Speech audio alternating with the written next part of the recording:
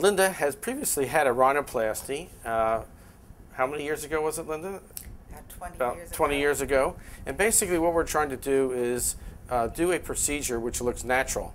It is no compliment to me or the patient when the patient looks like they've had surgery. We want to make it look like it hasn't been done and it's in balance with other facial features. Basically, initially Linda had a large dorsal hump which was removed. She also had inadequate nasal tip projection, which was treated with a cartilage graft. The bump was removed with lowering the bridge of cartilage and bone, and we also narrowed the side walls of the nose. It's very important to not impair the nasal breathing clearly, since form and function go hand in hand, and we want to maintain the airway as much as possible, and oftentimes this airway is improved. We're interested in the relationship of the columella with the ala.